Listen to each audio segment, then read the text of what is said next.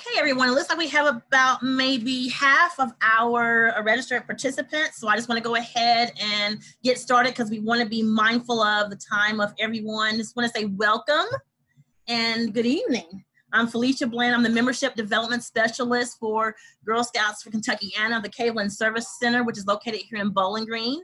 And I want to welcome you tonight to Girl Scouts of Kentuckiana's Zoom presentation of Troop 6000 with author Nikita Stewart. We are very honored to have the sorors of Alpha Kappa Alpha Incorporated Omicron Sigma Omega chapter as our co-host tonight. And I want to thank everyone for their attendance. And I see that we have a very diverse group of volunteers and staff from several of our sister councils, as well as community leaders. And I do believe we have some Girl Scouts in the house tonight too. So I want to thank you for coming on the call as well. Just want to remind you of a few housekeeping rules. We're asking that you remain on mute and that you utilize the chat box if you have any questions. And please just be respectful at all times in the chat. And I'm sure that we're going to have a wonderful evening. So at this time, I would like to introduce our moderators for the evening, which is Ms. Courtney Gent. She's the outreach specialist from Girl Scouts of Kentuckiana, and Ms. Tamara Glass, who is the president of Alpha Kappa Alpha. Thank you, ladies, for keeping us in order tonight. So I will now turn the program over to Ms. Courtney, and she will continue with our agenda.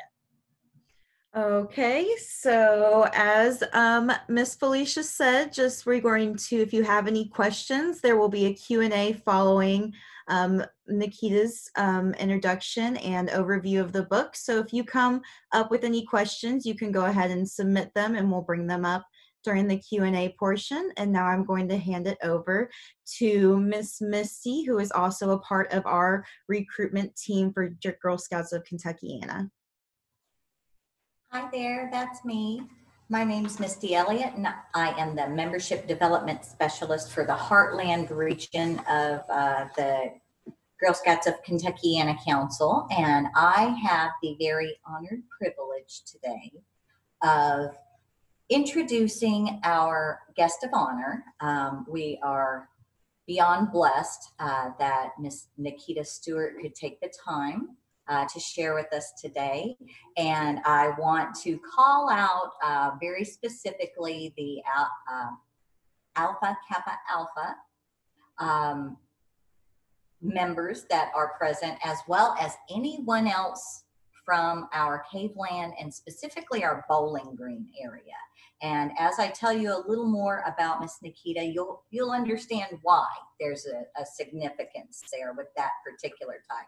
But we are very fortunate that she could take the time with us today. Miss Nikita Stewart is a native of Bowling Green and a graduate of Warren Central High School. So I'm sure have some local folks who are going to burst with pride just hearing that.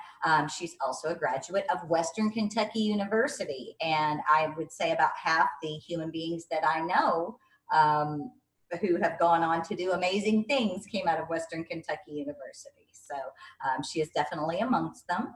At WKU, she majored in journalism. And her first job out of college was at our very familiar, especially for those folks coming out of the metro area, very familiar local Courier-Journal. Nikita is now a reporter covering social services for the New York Times. So she's gone all the way from Louisville, Kentucky, all the way up the ranks to the tippy top of prestige in journalism. The Newswomen's Club of New York recognized Ms. Stewart in 2018 for her coverage of homelessness, mental health, and poverty. So that definitely gives her a very unique perspective in order to write such an incredible book. And for those of you who haven't had a chance to grab it, it is available and absolutely incredible and a quick read. She was also a contributor to the landmark 1619 project in 2019, and she has been a finalist for the Livingston Award and an Investigative Reporters and Editors Award. She joined the New York Times in 2014 after after working at the almost equally as prestigious Washington Post. So we are very fortunate to have Ms. Stewart joining us today. And I'm so excited to hear everything that she has to share with us about this incredible masterpiece that she has created and shared with all of us. And with that, I hand it back to Courtney. Thank you, Misty, for that awesome introduction. So now we'll go right into it. So now to introduce Miss Nikita Stewart, the author of Troop 6000. Okay, well, thank you all so much for the wonderful introduction. And I want to thank Felicia Bland for reaching out to me. And, you know, this all started with DM on Twitter where she was like, "Are you the same person like I talked to?" If you all don't know, Felicia has been instrumental in bringing attention to the unfortunate, I guess, kind of takeover, not to get political right now, of an area where my grandmother's home was. And so she, I guess, recognized my name from that. And then she said, "Are you the same Nikita Stewart who's written this book about a Girl Scout troop?" And I'm like, "That's me."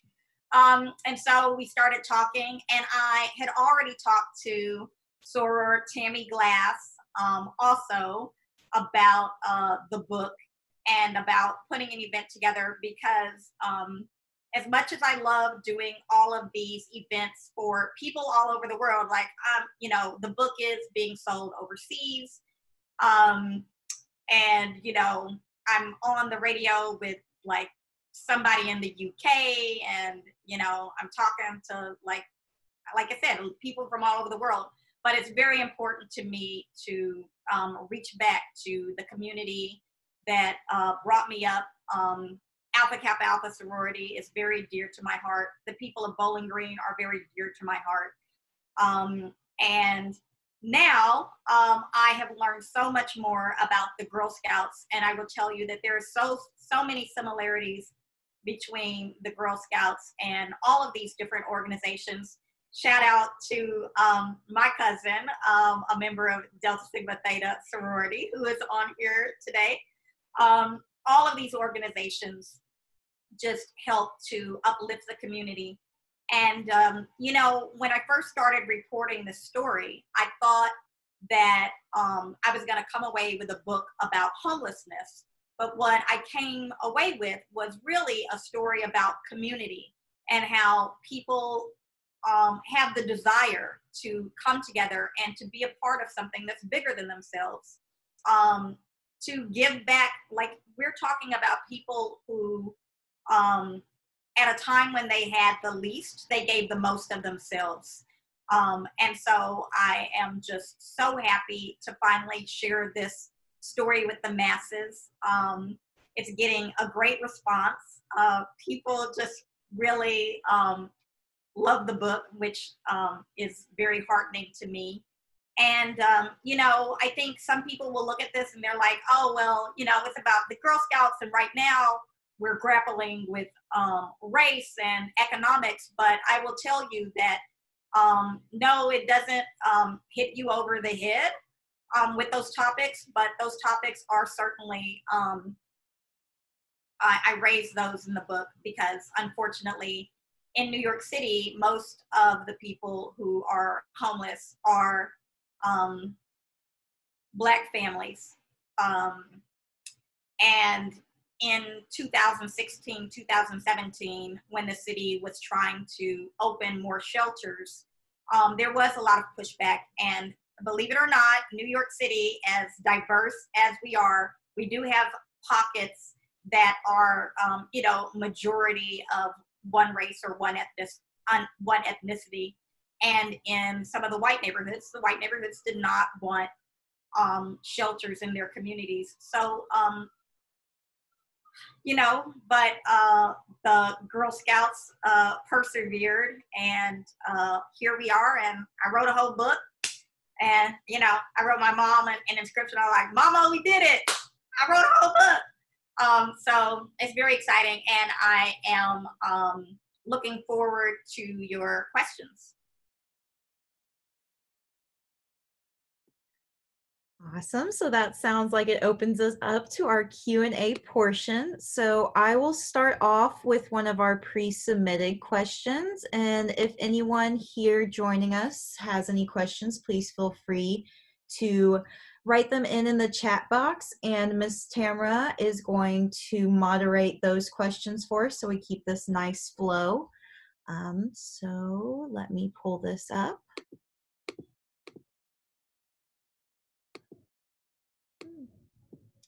Well, it decided to close itself. Give me 1 second.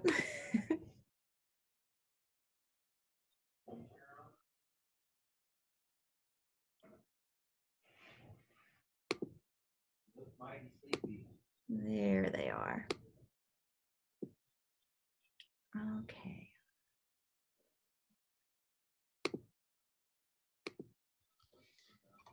Okay, so our first question will be,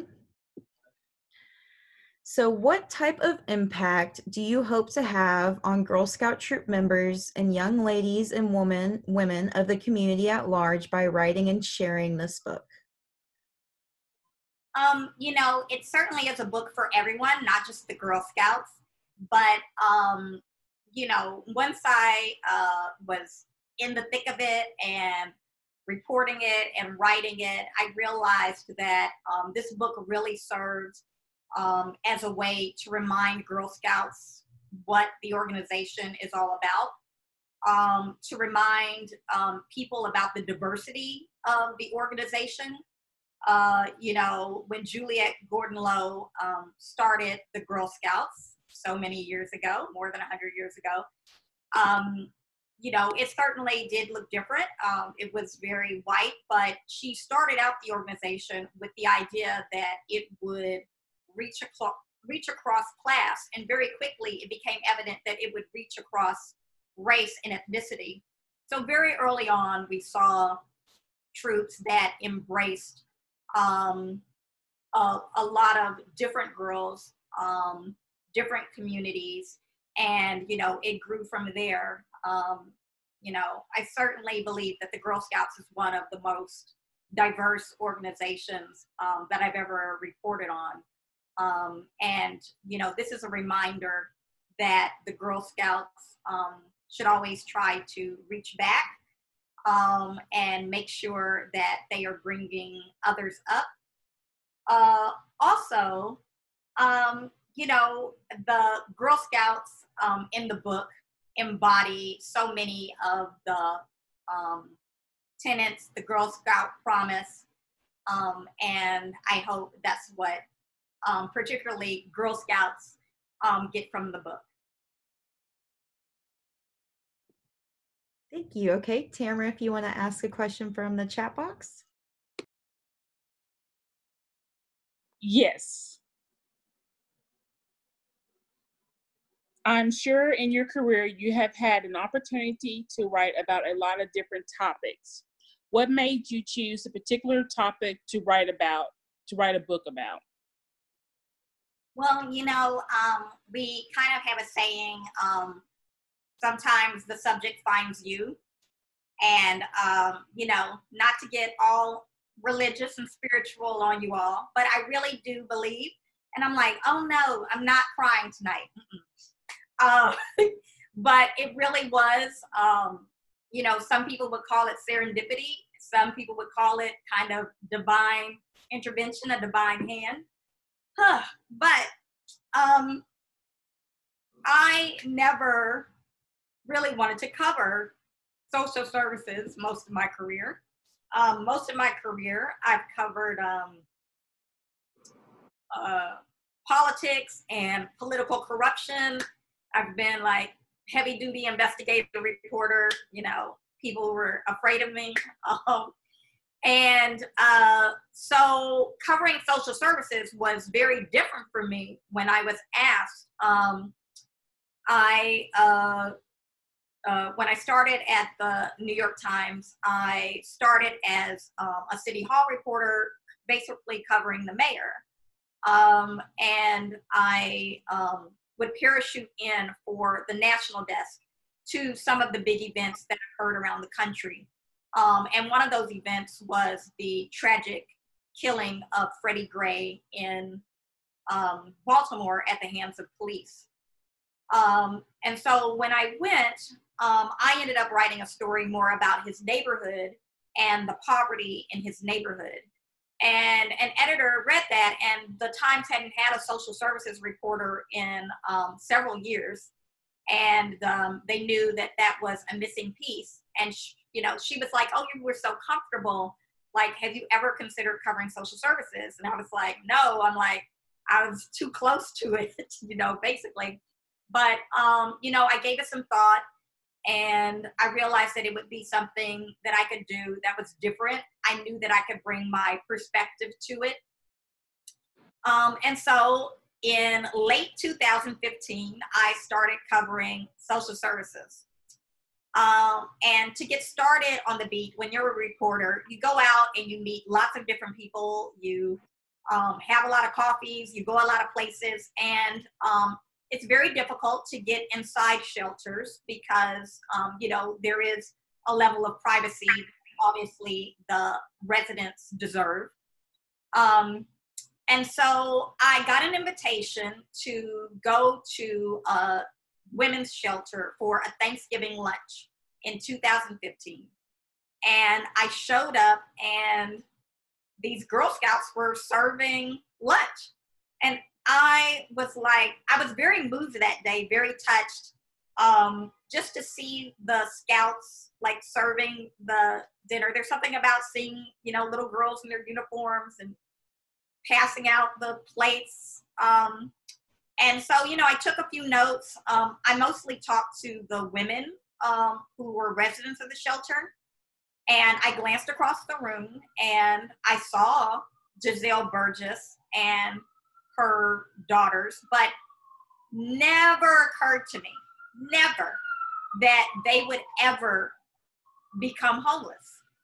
And so fast forward to 2017, and I get an email from the office of the same council member who had invited me to that Thanksgiving lunch. And it turned out that this troop leader and her family, who I had, just seen in passing, less than 2 years earlier, had become homeless. And she had decided to start a troop where she was living. And I wrote a story about them, and the story was very popular. It went viral. They became basically famous overnight, at least to, cable news and network news and blogs, and that CNN, The View. So after the story ran, I immediately got a lot of requests asking oh, are you writing a book? I was like, I guess I'm writing a book. And, I went to Giselle because she is the, not to give you literary lingo, but she is the protagonist, the main protagonist of the book. And, it was all going to hinge on her, which she allowed me to follow her for a year or more. And I knew that I would also be following other families as, I decided who would emerge or who would even want to participate in a book. And that's how it started. I sat down with her. If you've read the book, we sat down in the breakfast room where they would have the meetings. And she said, absolutely. And she gave me a lot of trust that I didn't know until we did one of these talks a few weeks ago, that she didn't initially trust me. And if you've read the book, she said that she and other people really began to trust me after that first camping trip that you read about in the book. And, you know, it went from there. I thought the story was going to end like, I was like, okay, they're going to get housing and then the book is going to end there. But if you've read the book, you will know that that is not where the story stops. There are a lot of ups and downs, a lot of twists and turns that, you know, you can't make up. And this is one of those things where life truly is more exciting and just more meaningful than fiction can be. You know, there were a lot of people who initially wanted me to like go ahead and have the book like all planned out. And I was lucky enough to have literary agents who I finally selected after there was like a little thing where a lot of agents wanted this book. And the agents I went with were a husband and wife team who basically said, you know, take all the time you need. And I really reported out the book before I even found a publisher for the book. So basically the book was written. It wasn't like, oh, I think I'm going to come up with this. It was like, this is what happened and this is the story that I want to tell.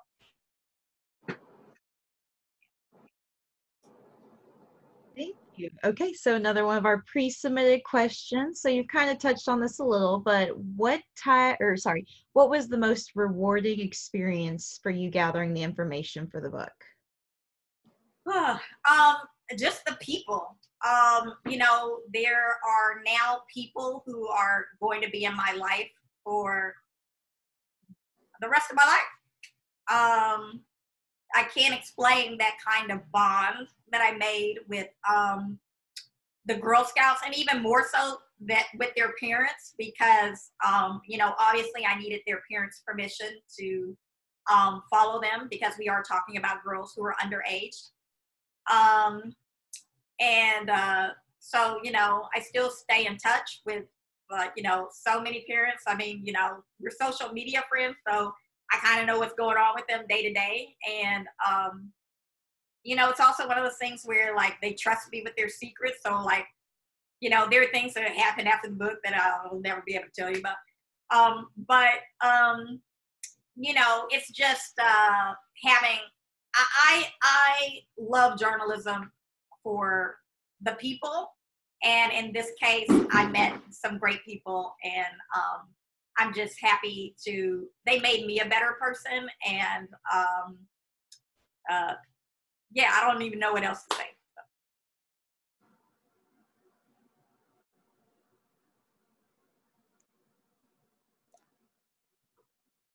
Tamara, you're good to ask another one from the chat box. Okay, thank you. I just want to make a little bit correction on the introduction that Felicia so graciously did for me. I am president of Omicron Sigma Mega Chapter of Alpha Kappa Alpha Sorority. I'm not the president of Alpha Kappa Alpha Sorority Incorporated. We do have over 1,000 chapters in 55 nations in all 50 states with nearly 300,000 members. So with that, I would like to go with the next question. It says, hello, Nikita. Where do we get the book? And does your book address the follow-up and or success stories of the girls that were served in the troop? Yes. You know, I'll put the link to the book in the chat. The book, you know, the thing is, I also had to deal with reality. So unfortunately, some of the girls and their families remain in shelter. I'm glad that more families are out of shelter than in. You know, that is reality. But I do like that there is this hope. You know, there's this reality that everything doesn't work out for everyone at this time, but that the girls were exposed to to everything, to politics, to entrepreneurship, to like just understanding that there was a world outside of shelter and a world that is outside of the poverty that unfortunately they were or are still now trapped in. I don't want to give away too much of the book, but you'll see some really wonderful things happen for several of the girls. So I'll try to put the link in the chat.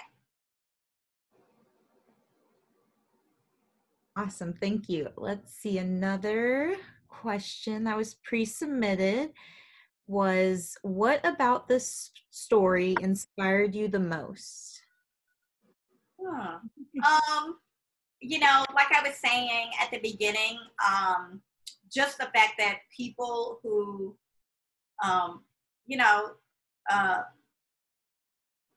you're in shelter, you should be, I guess, no one would fault you if you were only worried about getting housing, making sure you get higher wages, making sure you get your kids to school, making sure, you know, you have money for transportation to get to work. And yet, with all of those problems, they still found the time to commit to Girl Scouts. And what's so great is that because of Girl Scouts and because of Troop 6000, a lot of people really found a purpose. Like one of the things that I tell a couple of folks who, you know, because everybody has ups and downs, right? So even after the book, now people have ups and downs. And I can remember telling someone who was down, I was like, and you know what? No one will ever be able to take away that you like helped start Troop 6000. Like, I think there's a little bit of all of us who like, we wonder like, what will people say at the end of my life, right? You know, they'll be able to say this. And so, yeah.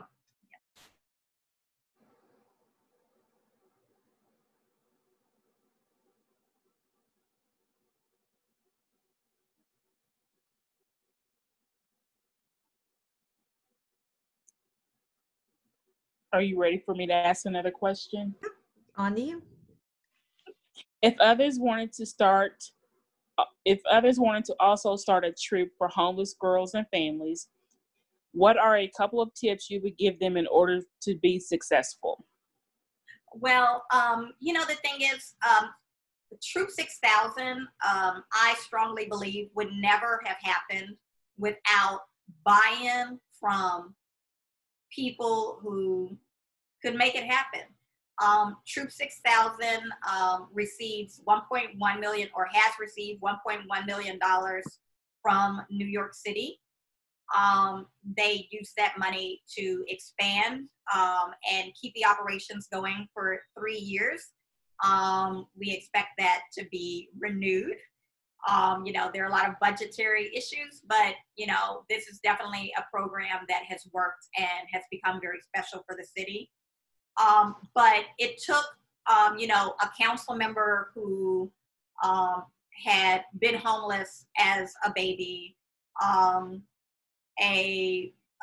person within the Girl Scouts organization in New York City who knew the people who had humble, you know, a humble upbringing herself, a person who worked at the Department of Homeless Services who also had experienced hardship as a child and found comfort in the Girl Scouts when she was a child. And so that's why it's so important for our government leadership to be diverse and not just racially and ethnically, but also from a perspective of the incomes that we came from and how we grew up. And so I think it's very important for, if you're trying to start a similar troop,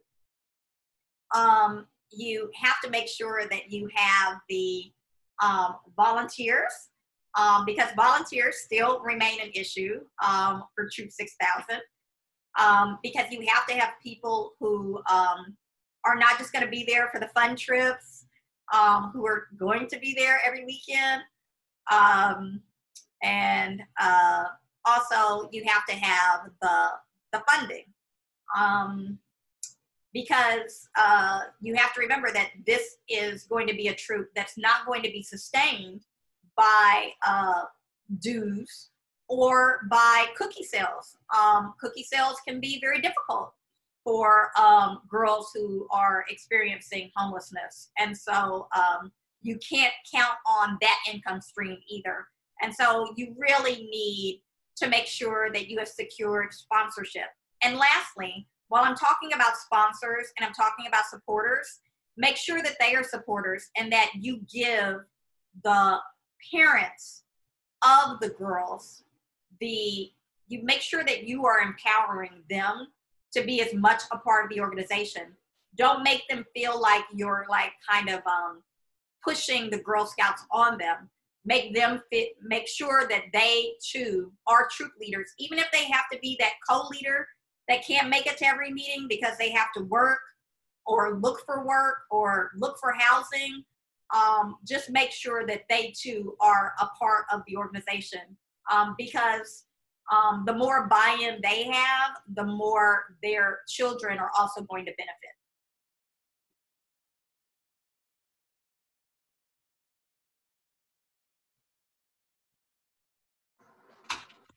Thank you. That was awesome. Let's see. I have a couple more here. So kind of building off of that one, this person asks, have these troops continued to be engaged and active in the shelters within New York City?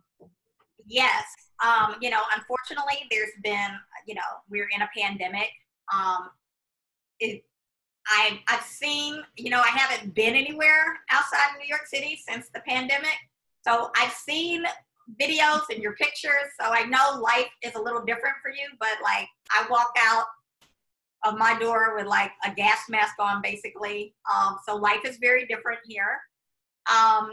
But the troop, all of the different shelter sites, I know one of the shelter sites had already started virtual meetings, and all of the troops, regardless of whether you're Troop 6000 or a traditional troop, they're going to be starting, well, I guess they started this week, virtual meetings. And I attended one, and the Girl Scouts out there, and even sorors, there's a closing circle. And so to see this be done virtually, everybody held hands like this. It was pretty cool. And it was very sweet. And I will tell you, before everyone entered, we were like, okay, how do we do this Zoom? Woo. These kids had the Zoom down pat. They're like in the chat, adding stuff to the chat. I'm still like trying to figure out, I'm like, okay, let me go and find that link to my book to put in the chat. But like, if a Girl Scout had been on here, she would have already put in the chat.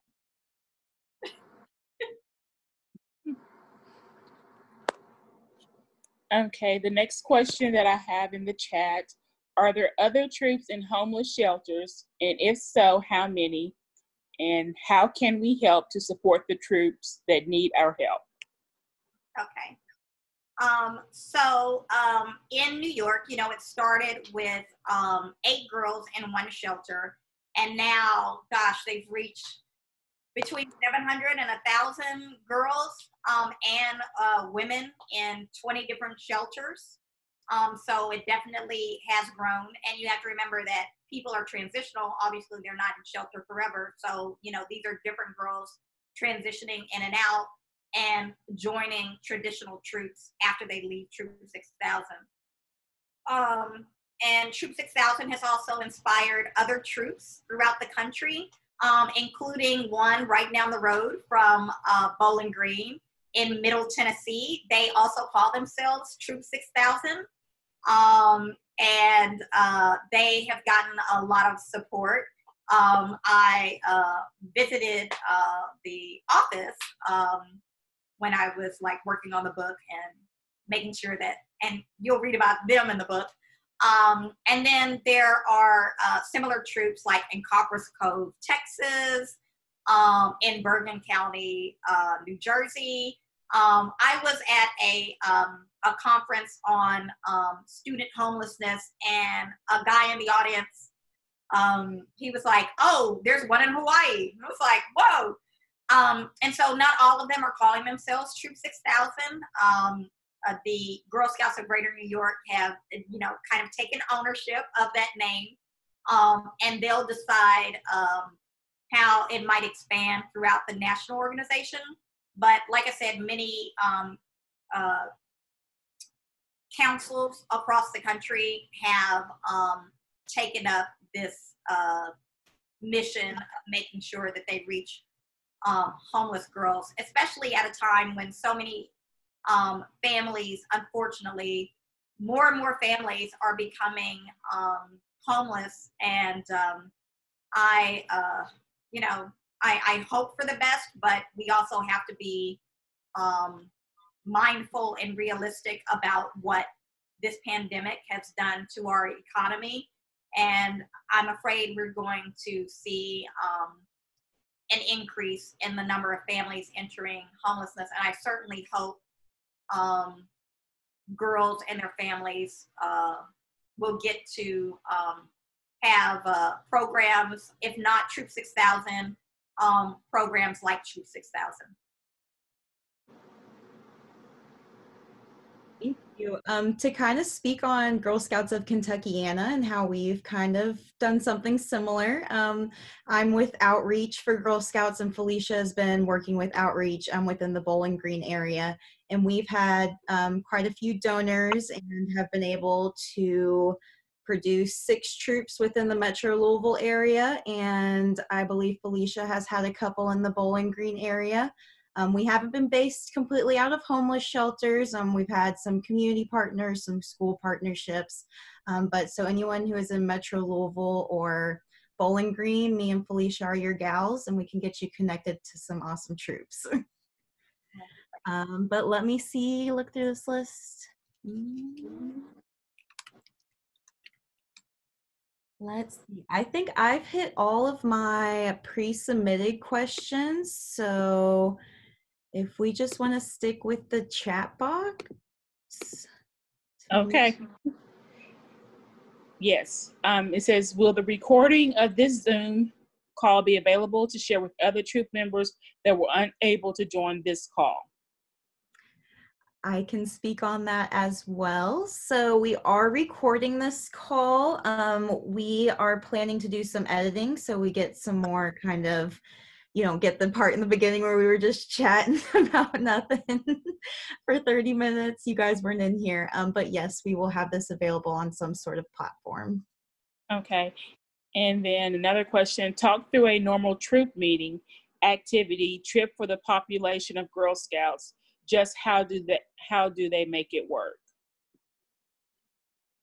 Oh, you're asking me how like Troop 6000 made it work? Yes. Well, it can be very hard because you have to get everybody together. The biggest thing, well, there are a lot of permission slips.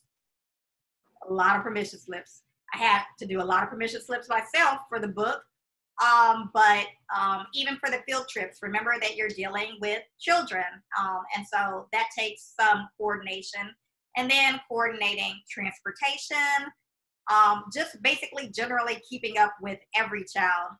I think that the Girl Scouts of Greater New York have done very well is they've really given each site, and when I say site, I mean shelter, but we call them sites. They've given each site ownership over their Troop 6000 so that they're able to plan their activities and tailor them to the girls at their site. And then they have kind of, because people still are, still want to really help Troop 6000, and it is New York City, so there are a lot of cool things that the girls can do. So, whether it's going to the Samantha Bee show and seeing how it works behind the scenes, or visiting Jimmy Fallon, or, just World Thinking Day is actually my favorite activity because it brings all the sites together in one place. It's amazing to see the girls kind of look around like, oh, it's not just like the 20 girls who are at my shelter. Okay, I get it now. It's like all of these different girls. They also do like big group trips to, farms during the fall, that kind of thing. But it takes a lot of coordination. Okay. And when you work for the New York Times, is it expected that you write a book? And do they make it easy? And does the New York Times support journalists who wish to write books? Oh, well, I will say that I got in just under the wire. No, they are very supportive of journalists pursuing books. It's certainly not mandatory. It's not expected, but it is one of kind of those rites of passage for a reporter to be able to like take a body of work and expand it into a book. And when I had the opportunity to do it, I first went to my bosses and I explained to them, I have this opportunity. I would like to pursue writing a book. What does this look like? And, they explained to me, this is on your time. We still expect you to do everything that you're supposed to do. I'm like, okay. But then when it came to, so while I was reporting the book, I was still working full time. Luckily, like the meetings were every Friday night. So I basically made sure like I got all my work done, and I was basically out of the office by 5 o'clock every Friday, and I went straight to the Girl Scout meeting. And then they had their activities, like some activities, a few during the week, but a lot of them were on the weekends. And so, for like 18 months, like my weekends were not mine. I have a tendency to have a lot of group vacations with friends. Many of those group vacations, I was like, I'm out, I gotta leave early. But it was definitely worth it. And then when it came down to the writing, the Times did give me some time off. They were very generous about that. It's called a book leave, and you don't get paid. So, I'm just writing and not making money, which is fine. It all worked out in the end. So I took the time off to write, and luckily I returned, and it was fine, and I went right back to my, regular job. When the book came out, the Times has been very supportive, and the editor of the paper, Dean Bakay, sent me a very nice note, like congratulations, and I had champagne and flowers arriving, so people definitely recognize the book. And but they also treat you like anybody else. So they put me in book review. I had quibbles with the book review, but I'm like, okay. But next week, well, this coming Sunday, I'm editor's choice of the New York Times Book Review. And what I love is that, I didn't get any special treatment. So I was very surprised that they picked Troop 6000 to really promote this coming Sunday. So, I'm heartened that my work stands for me, and not just because I'm a New York Times reporter. I mean, I don't even know anyone who works in book review. Okay, and then could you discuss how you were able to manage the many roles or hats of a reporter, outsider, confident friend, and how the roles had to change and where you see yourself now? Oh, okay. Well, that was hard. I had to, constantly explain to people, not constantly, but I did on several occasions have to explain to people, I am a reporter, and a lot of times the girls, especially the younger ones, they thought that I was like a troop leader. Like, no, not a troop leader. But they knew that I was like always walking around a pad. And one of the most gratifying and touching things about covering the story in reporting the book was that some of the girls started showing up to the meetings with notepads because they're like, well, I'm going to do what Miss Nikita does. Like, okay. Which was just very sweet. And, two of the girls have said that, they now want to be journalists, which just,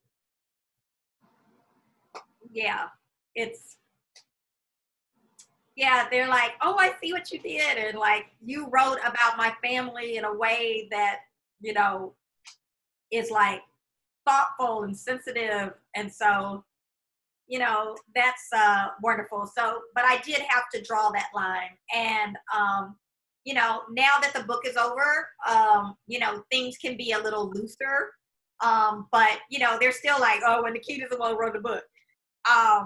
But, I have, gone out, hung out, that kind of thing. And I go to birthday parties and baby showers and all kinds of stuff. I show up for it. So, yeah. Okay. This is just a statement. It says, greetings from Mu Delta Omega chapter of Alpha Kappa Alpha, located in Radcliffe, Kentucky, near Fort Knox. I am a former Brownie Troop leader from Alexandria, Virginia, and know the benefits of the program. Yes, there are a lot of permission slips for everything, and that is from Sora Terry Owens. And Sora Barbara Pollock says, kudos, Sora Nikita. I see how rewarding this opportunity has been for you and the impact you have had on these young ladies. And let's see, I got a couple more questions. Nikita, how do you feel going through the process of capturing such a compelling story? I feel, I think at the beginning I said not to get all spiritual and religious, and I like rarely talk about my beliefs.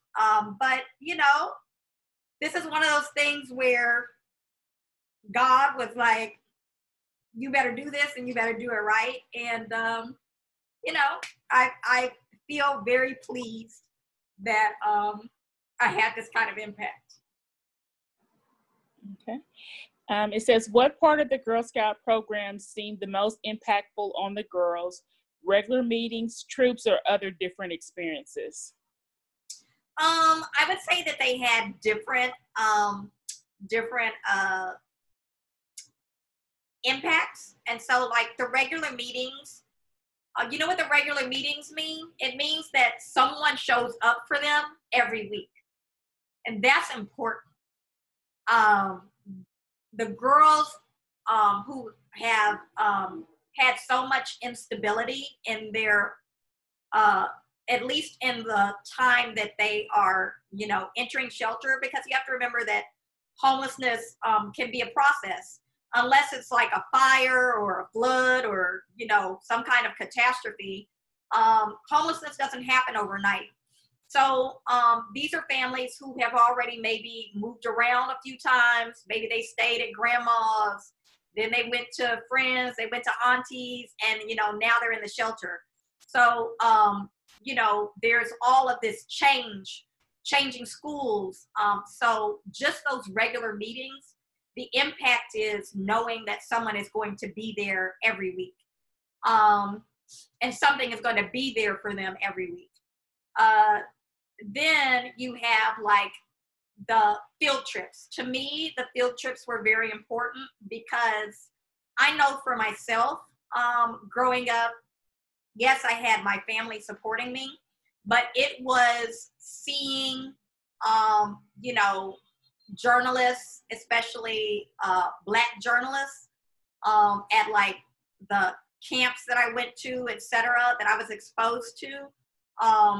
You know, it's all about exposure and someone telling them, well, you can do this too. Let me explain how I did this. Let me explain how I got to this point. And so it gives the girls like just a better view of like, well, I don't have to do this. I could do this. And this person explained to me how I could get to that point. And then camping, I believe, is very important. And so selling cookies is important too. I think that both of those activities, the selling cookies, you know, instills this entrepreneurship, this, you know, kind of organization. You know, I've seen the girls in action and watched them like figure out like, okay, I'm not the person who should be like really taking the money. I'm not going to do that, but I'm really good at figuring out like whether or not you're going to get 4 boxes of Samoas or, you know, whatever. And then with the camping, it's just an experience that I think every girl should have in terms of, you know, we tend to put girls in these pretty boxes, right? And I'm a pretty girl. Shout out AK. But there's nothing like seeing the girls just go out and rough it and figure things out. And especially in New York City, you know, we live, you know, we're surrounded by concrete. And it's just really good to just be with nature. And so I just really believe that all of those things are important and they just have a different impact. Okay, and the final question I have is, do you see yourself continuing with a follow-up book or using this sort of a format to bring awareness to other social topics? Yeah, I don't know if I would have a continuation, you know, another book on Troop 6000 other than, you know, we'll see how it goes. I think, you know, people have already approached me like, oh, you need a graphic novel. We need a kid's version of the book. So, you know, you'll probably see some things a couple of years down the road. I really thought like the book that I would write would be about politics, but it wasn't. I have a very strong interest. If any of you follow me on Instagram, you know, I cook a lot. And so, you know, I have a strong interest in or writing about food in a way that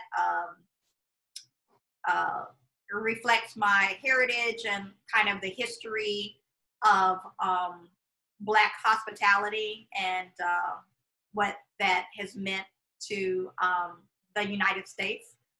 So, yeah. Sounds good. Let me see. I may have one more question to come up.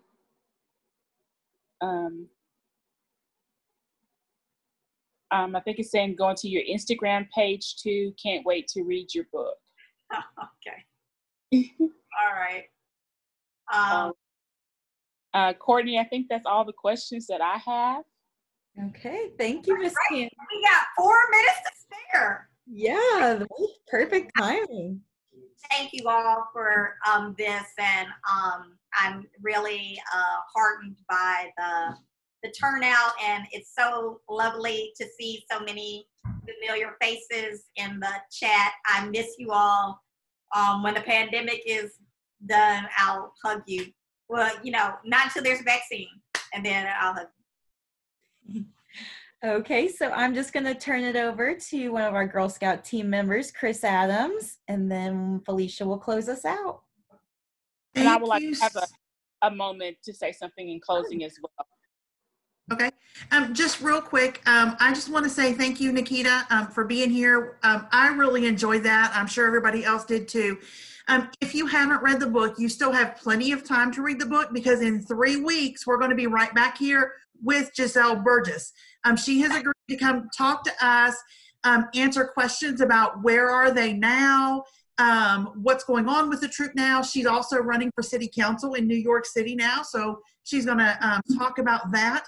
That's going to be 3 weeks from tonight, 6:30 Central, 7:30 Eastern, and we will be in touch with you all by email so that you can register for that event as well. Okay.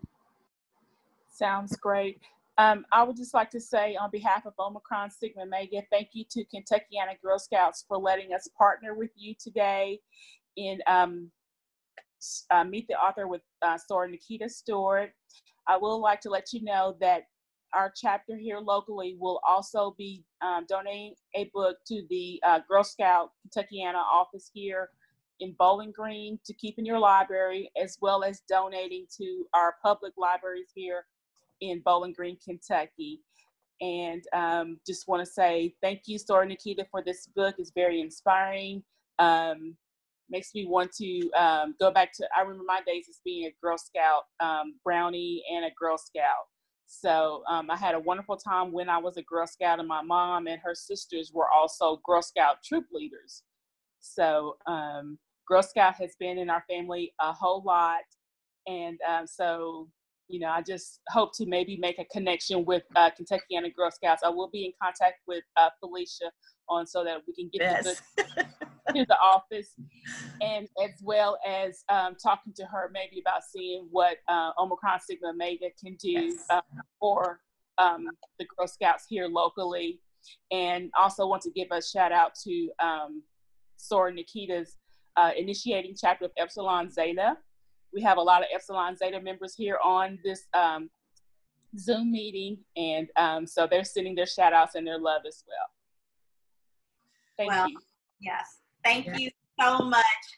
And yes, and thanks to my cousin from the private message. Yes, the Herndon sisters are looking down, and makes me very happy.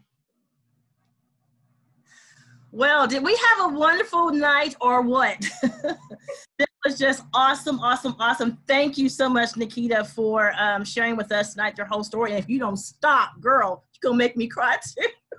That would not be pretty. But I just want to thank everyone who was on the call with us, all of our Girl Scout staff for their assistance, our technical folks that made sure that everything went off without a hitch. And of course, I would be remiss if I did not say thank you to our supervisor, Mrs. Janice Kidd, who is the Vice President of Membership Strategies, for allowing us to pursue this amazing opportunity with Nikita. So thank you, Janice, for all you do to help us be great. Thank you, thank you. And of course, all the sorors of Alpha Kappa Alpha and all of the chapters represented tonight, especially Omicron Sigma Omega chapter, for being our partner tonight for the presentation. So we will be sending out post-event surveys to everyone, and be looking for the information about the Zoom event with Troop 6000 leader Giselle Burgess. That will be in a few weeks. And I'll copy to that. Yeah, I hope I haven't forgotten anyone, and I'm gonna go church here for just a second. If I have, please, please charge that to my head and not my heart, because we really appreciate everyone who came out tonight to join us for this event. And if there's nothing else that claims our attention, Thank you, good night, and thank you for your participation tonight. Thank you, Nikita. Thank you, everyone.